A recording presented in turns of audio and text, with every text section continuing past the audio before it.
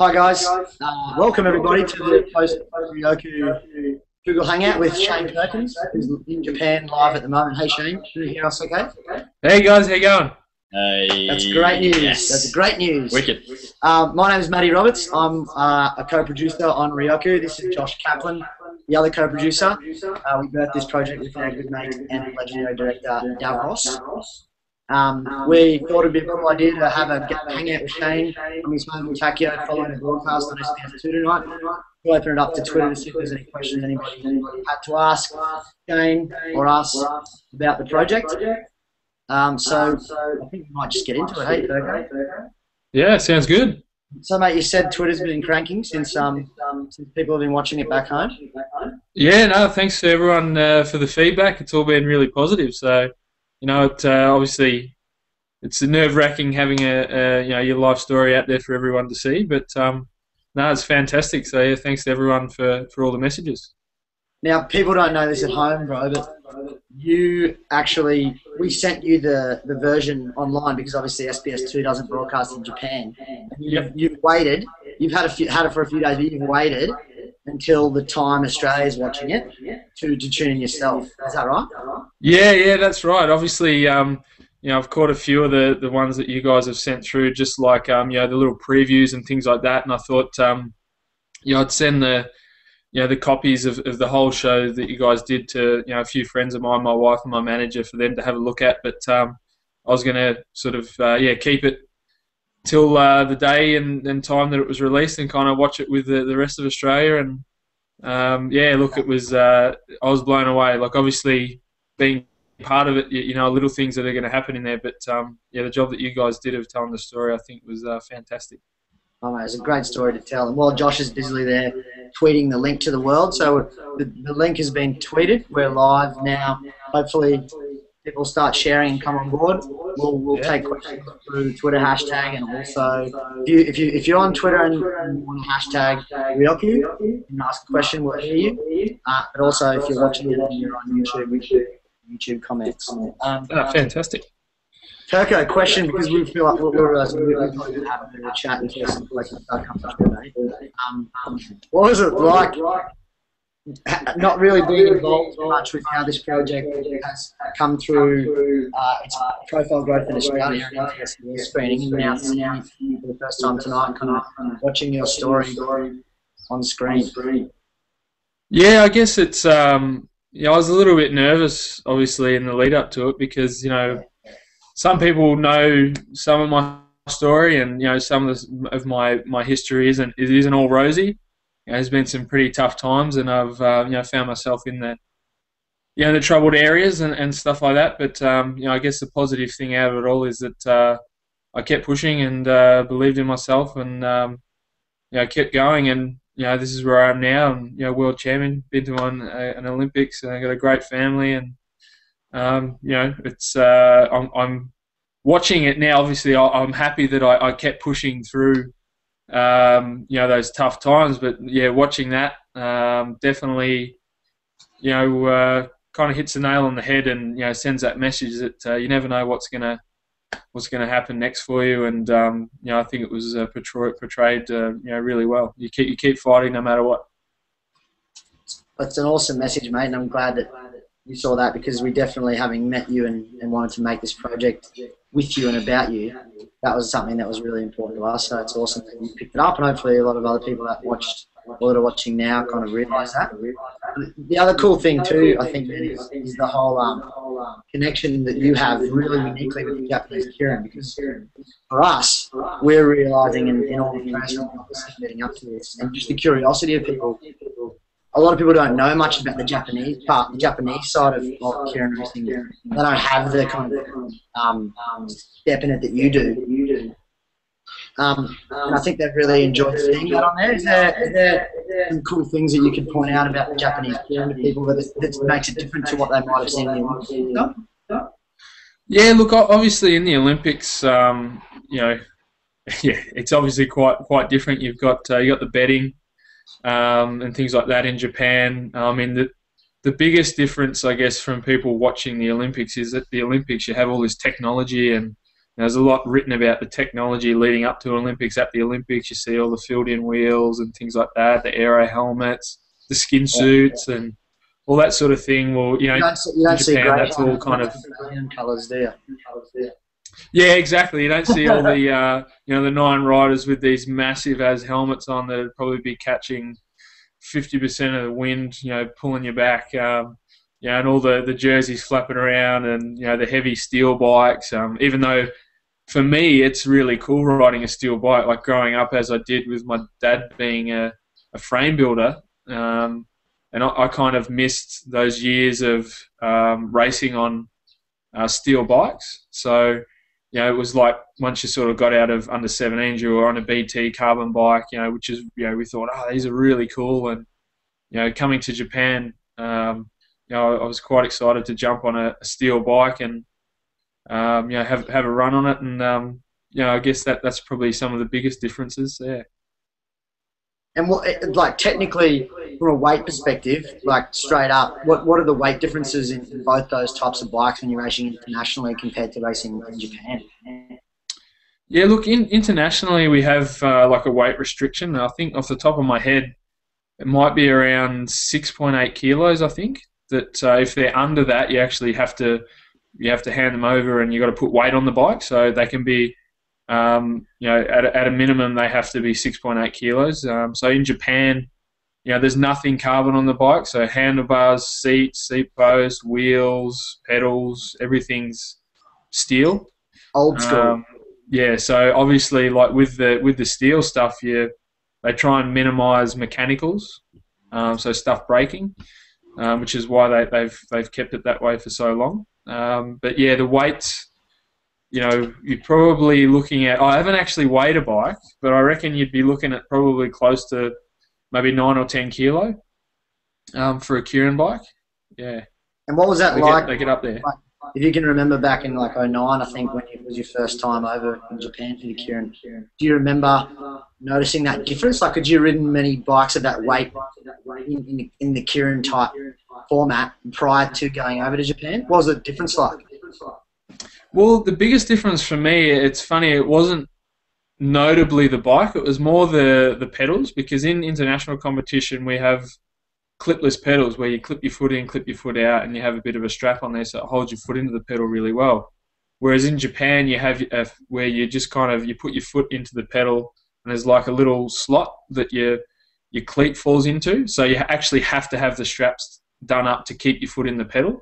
And the setup of these pedals is quite different to, like, the stack height on them and things like that is quite different to the international competition, the equipment there. So that was probably the biggest difference. And then the second thing I noticed was that with your international bikes, you can put quite a bit of horsepower through them, and you kind of get some speed back from the bike. So when you really put the power down, the bike responds really well. It sort of doesn't flex too much and just goes straight forward. Whereas, with the steel bikes, they give a little bit. And I remember the first time I tested out my bike, I did a flying sprint on a smaller gear. And there was a couple of us doing, actually, Matt Crampton. I can't remember who else was there, but Ross Edgar. And we did this kind of flying team sprint together, and we got to the first bend, and all of us just about lost control of our bikes, and one of us ended up at the top of the track, one ended up off the track, and I think it was Matt that was in the middle of the track, just because we were trying to put the power down and really pulling on the bikes that the front end just started shaking us. So from then on in, we kind of had to just squeeze the power on rather than just kicking it in the guts like we do in international comp. Sorry, mate, because I'm coming into this. You're talking about the difference between this is steel bike you're talking about compared to your track one. Yeah. Mate, that's so strange, because intuitively I'd be like, those light as a feather carbon bikes that you have would be more twitchy than steel. Nah, look, the carbon bikes are like the BT bikes, especially. We don't get much whip with them. I mean, the first models that first came out, which was like many carbon bikes, weren't as stiff. Whereas now, the bikes we have are very, very stiff. So sort of everything you're putting through the pedals comes out in the speed it really sort of gets transferred well through the bike to the boards. Whereas the Kieran bikes, the steel bikes, they've got a little bit more movement to them. Obviously, with technology, the tubing and all that sort of stuff is getting better. Like my bike now that I race in Japan, as opposed to the bike that I first rode in 2009, is a few steps ahead of the first bike that I had, even just with the tubing change. Mm-hmm. Yeah. And mate, surely riding on the bitumen compared to the wood tracks would play a big role as well. I was just about to ask that, actually. Same planet. Yeah, look, it's funny. Like growing up, Dad will tell you this. I mean, he drove me sort of almost all around Australia, going to track races, and most of the tracks we have in Australia are outdoors. So it's funny. I kind of started my career on a track that was very, very similar to a Japanese Kieran track, and on a bike that was very similar. Very similar. So I think we had that conversation when we were filming one day, and it actually features in the doco, that local track in Adelaide. In Melbourne. Oh, it is. That's right. The one in Melbourne. Yeah, it's funny because there's a lot of green tracks in Japan, and the one I started in, which was Carnegie Caulfield, and it's still there today. It got resurfaced, and it was green, and it was a really smooth surface, like the surface they've got here in Japan. So it's funny, the start there and then eventually coming back to that over here, which is pretty cool. Mate, green just brought up a bit of a side note for me. It's worth talking about because it doesn't feature heavily in the doco, although we did get a lot of footage of it, and we had a conversation with none other than Mr. Nagasawa, who is, in fact, as a lot of viewers might know, probably the most prominent Japanese Kieran frame builder ever of all time. He's built a couple of frames for you over the last seasons you've been there, and it reminded me because I know that you requested a green colour. Yep. And he was telling us about how he created this green for you. So maybe give us a bit of a comment, like the whole bike building process that Nagasawa takes, and how that was for you, and how the green came about. Yeah, look, I've had 4 bikes built from Nagasawa, and I think in total I've won 11 finals in Japan with a Nagasawa frame. So I'm actually yet to win a final with. I've changed frame builders to a Presto, and I'm yet to win a final on that frame. So maybe I should go back to Nagasawa. I bet you love that. Yeah. But look, the last bike I got last year in 2012. Before that I'd had white, black, and I think 2 black frames, and they were fantastic bikes, beautiful bikes, really well built. And I thought, I wouldn't mind something different, and I asked for green, and I had my Olympic shorts on at the time, and I said, wouldn't mind a green like this, and maybe a bit of yellow, so it looks like the Aussie team from the London Olympics. And he sort of looked at me, and he's like, no, and he pointed at these trees, and he's like this green, and I'm like, mate, there's so many different greens in there. I have no idea what you mean. And obviously the language barrier came in there. And he sort of like, no, like this. And we chatted for about 10 minutes. And in the end, I just gave in and thought, well, I guess you've built hundreds or thousands of bikes. I'm sure he knows his colours. And sure enough, I put my trust in him. And it turned up at this race and unpacked the box. And I was either going to hate it or love it. And sure thing, I absolutely loved it. And you won a couple of finals on the frame as well, so it was great. It's awesome. And you might not know this, but in the interview that we had with him, that we had transcribed for the purposes of editing this doco, he actually talks about that green colour. Yeah. He said he had to create it to be the frame for you, and he's actually officially named it in his workshop now, Perkins Green. So there you go. Oh, serious? Yeah, we found that out we had the entire Japanese interview transcribed. So for those who don't know, we did a lot of, as you would have seen in the doco, we did a lot of our interviewing, people speaking their native tongue. So we'd ask questions in English, have them translated, and have the people speak back to us in Japanese, Dutch. And Nagasawa couldn't speak English at all, really. So we didn't know until we got back to Australia the few things that he said. And one of them was about this green that he created for you, mate. So he was talking about how I'm going to call it Perkins Green, and that'll be it from now on. So there you go. Oh, that's awesome. Maybe I should get a Nagasawa built then.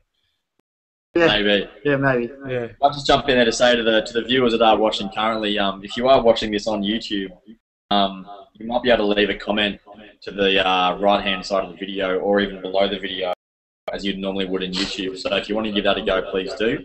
Otherwise, you can on Twitter just using the hashtag Ryokou.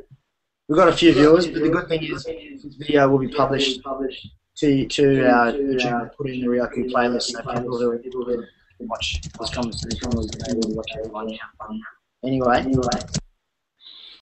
Else, man, this is kind of like a reunion for us, so we're a bit excited. We haven't seen Shane since we got back a long time ago, and this is the first time he's seen it, and it's kind of cool to chat about it, mate. What do you talk about, Shane? Is there anything there in your piece that you're like wanted people or talk about? Or?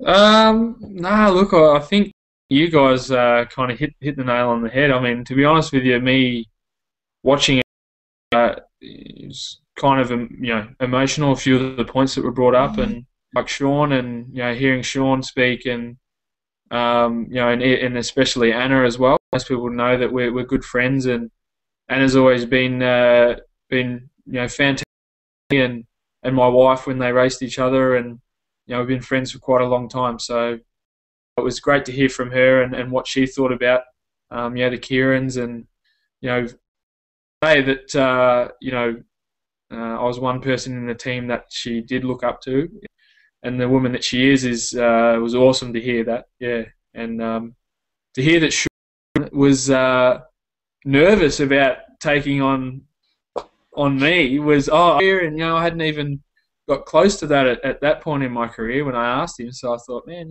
mate, another really memorable quote for us, which didn't make the cut, was he remembered when he was, I think, considering either to coach you or how to coach you. He was there. One of the things he does is he looks at the athletes he's going to coach, and the cyclists he's going to coach, at how easy it would be to beat them. And with you, he's not easy at all. And so that was to take. Yeah, look, that was pretty special to hear him say that. Obviously, whether he was going to continue or retire, and he retired not long after I was in Adelaide, and ever since I was there, we actually got along really, really well, and we built up a friendship. Him to coach me, he was a world champion, and I was having trouble believing in myself with all the things going on, and so it was really good for me to hear those words from him. So because obviously I look up to him as a coach and a friend as well. So. Yeah, well, mate, question from us too is, how did that come about? Like the approach to Sean, and when you said you laughed about how he said he was a bit nervous, no doubt you probably were too after this. Yeah, look, I was training myself. Incident happened from sort of mid to early 2007. I was training myself, and obviously trying to make the Olympic team, and I got through the World Championships in 2008.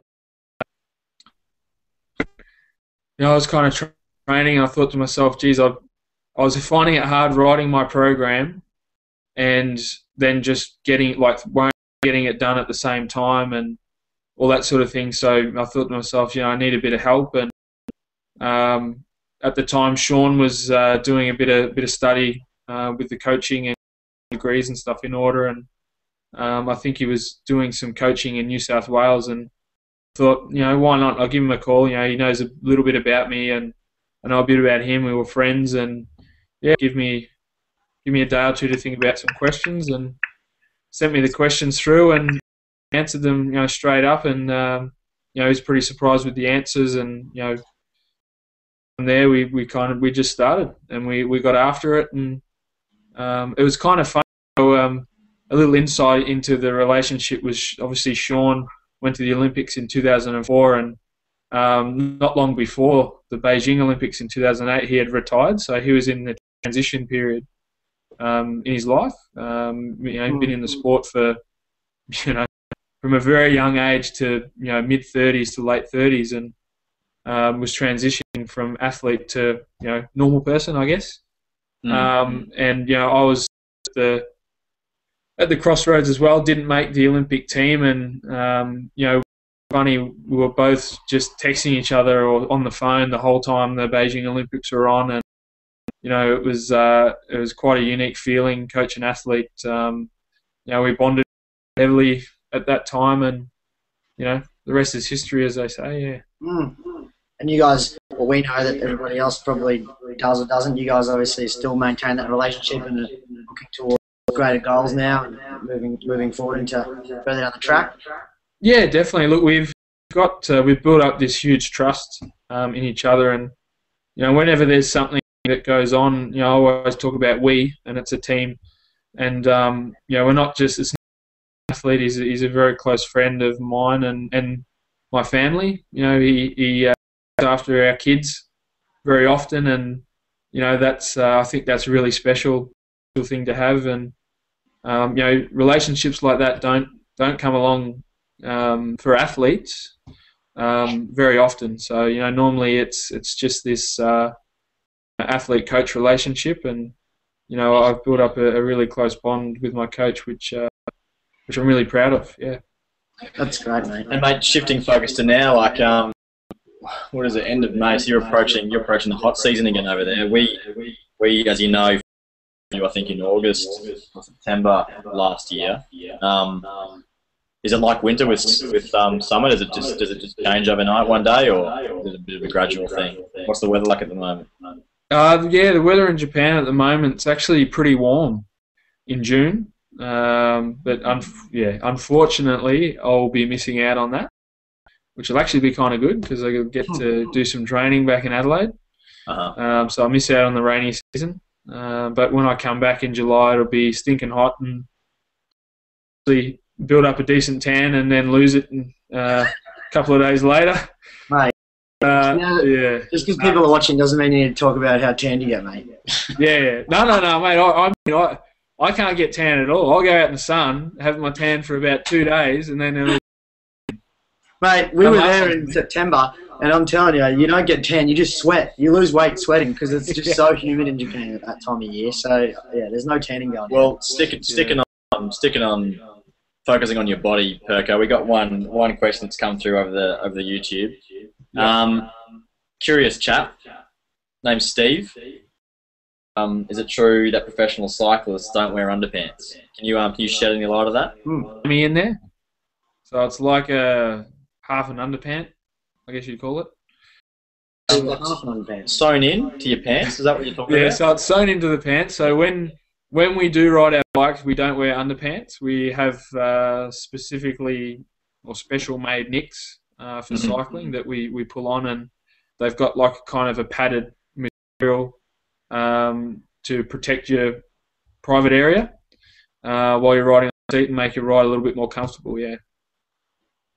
Just like you, mate. You don't. When I walk around.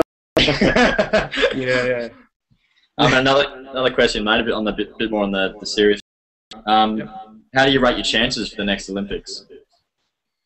Yeah, look, I'm still moving on from the last ones, but I didn't win the medal that I wanted, and I won a medal, which I was really proud of it.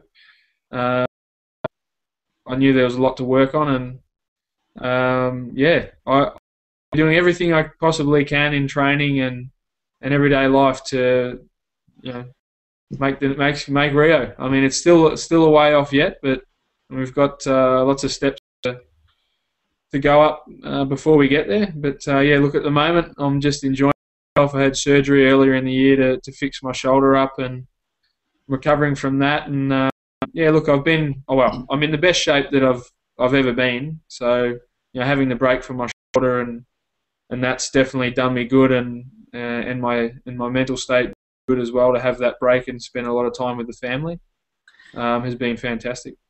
And mate, I guess leading up to Rio, is it your I know Sean mentioned how cool Japan has been in the lead up to the major cycling events. Is it the same plan in the lead up to Rio? You're gonna use that for those that big occasion in a few years' time? Yeah, look, it's home being in Japan, and you're sort of away from that comfortable environment that, you know, I've set up in Adelaide.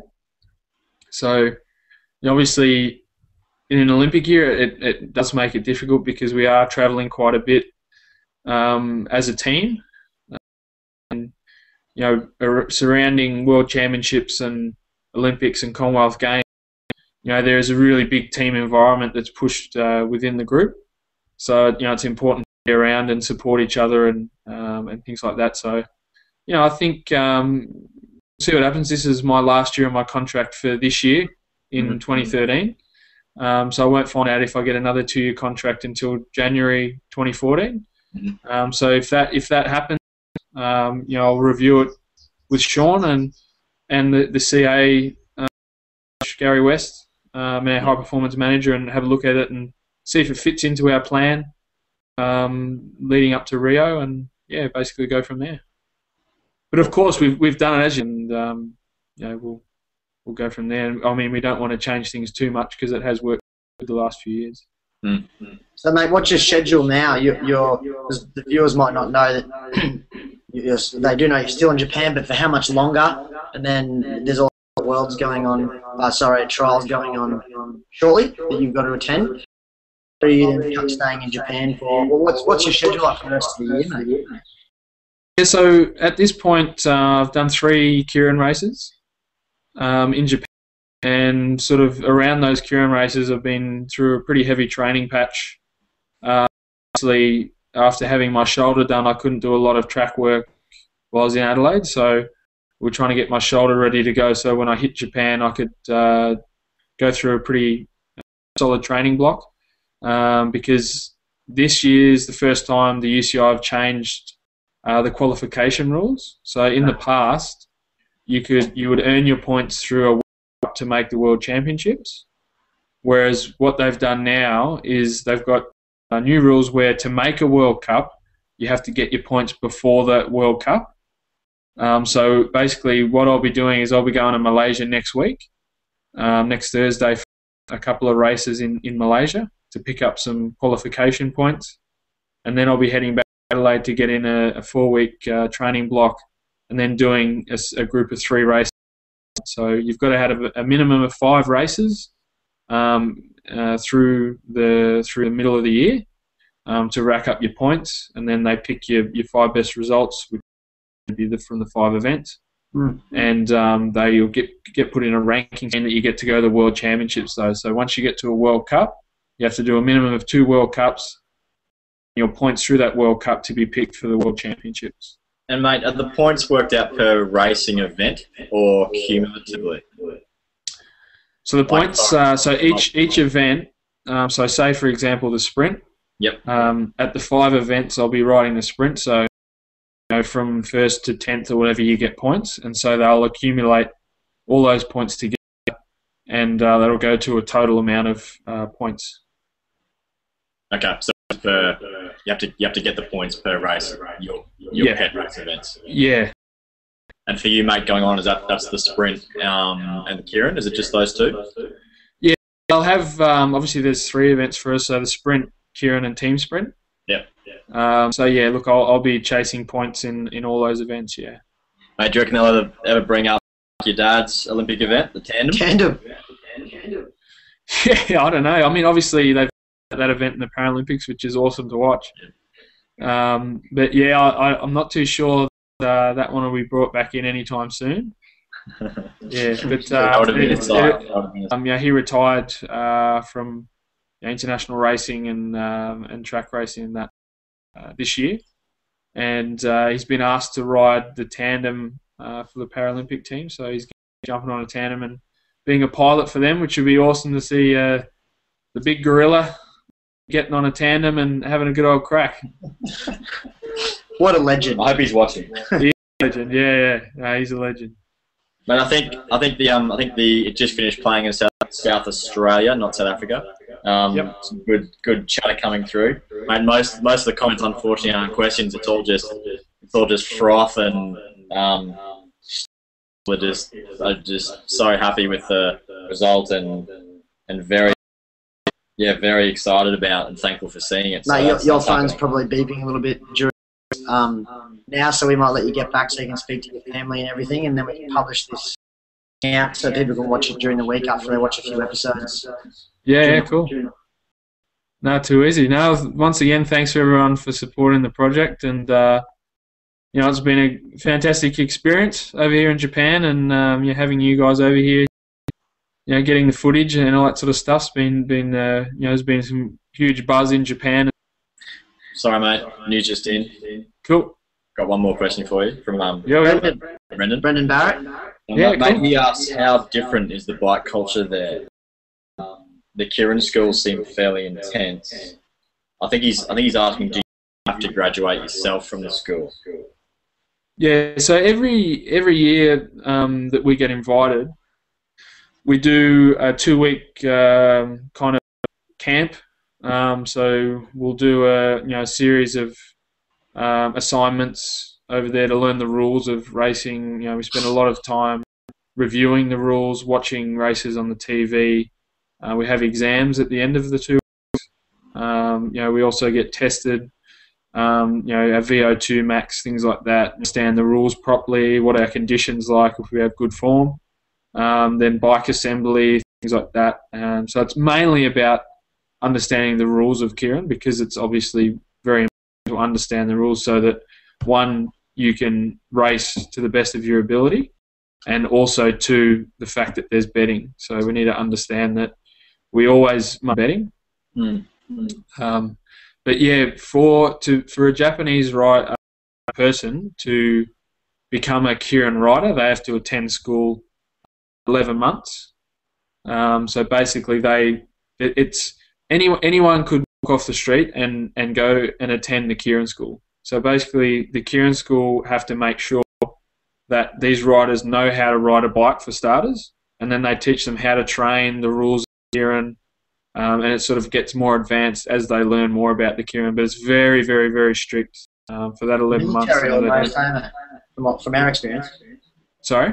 Military almost, from our experience. Yeah, it is. Like the other day, I was actually down the track training, and they had their class for 2013 training down there, and I think there was 5 riders. It was a very, very windy day, and they had these 5 riders 30 and 40k an hour, and they had to do 200 laps on a 400-meter track. So that's the first I've ever seen of that. Oh, and it was interesting because one of the kids, when they finished, one of the kids came off, laid down, and just started crying. So wow. They must have had a pretty intense week by that point. Yeah. Wow. I suppose it helps answer Brendan's question a little bit, because the culture's very different in terms of what intense training, intense military. They're obviously committed to being in that Kieran school for that period of time, and so they're fully into it, aren't they? Yeah, definitely. It's a very strict environment. Obviously, the Kieran school to make sure that these riders actually really want to do the Kieran too. So part of that, the reason why it is so strict is they want to test, like in the doco it says you need to be mentally strong, not just strong physically, but mentally tough and have that kind of samurai feeling and going on about you. So, that's basically what they're building here, is not just training their bodies, they're training their minds to be really, really tough too, so that out on the track, they're just leaving it all out there because it's important to sacrifice yourself in a race to win, because there are people laying their heart down on you. All right, mate. Well, look, we'll just put a last clarification from the viewers we've got at the moment, and then if none come in, we'll wrap this up. All right, cool. This has been kind of fun because it's the first time we've tried. Thanks, Perko, for tuning in Japan, because it's been a cool way for people to see post doco. Hopefully, the Australian public are a bit seems to be showing that after watching the doco, so they'll hopefully come on and have a look at this now that it'll be published onto YouTube and check it out, get a bit more of an insight. All the boys having a chat. Maybe we'll do another one later on. Yeah, cool. Yeah, I guess just a quick plug is that for anyone who didn't see the doco or would like to see it again, we're going to be publishing 1 chapter a day from tomorrow, 12. So one chapter a day every day from 12 noon through to Friday. And that's for an international. So if you're in Japan, if you're in America, Brazil, a bunch of places that are tuning in, that we can tell. So it's not geo-locked. Everyone can watch it around the world. So be sure to tune in at 12 noon Australian Eastern Standard Time. You work back from that on your once you find out when you get the release. Check out this man Shane Perkins' story. Thank you, dude, for hanging out with us. No, thanks for having me, guys. Thanks for making a great story. You're welcome. Our pleasure. It was awesome to tell. Yeah. Enjoy your Sunday night. What's for dinner? Have you had it yet? No, so I might cook up a bit of Huon salmon. I think that'll go down a treat. All right, as they do in traditional Japan. Yeah. Right. All right, mate. I don't know if it actually means peace in Japanese, but universally Yes. around the world it means It's probably peace. in blind Japanese. Peace out.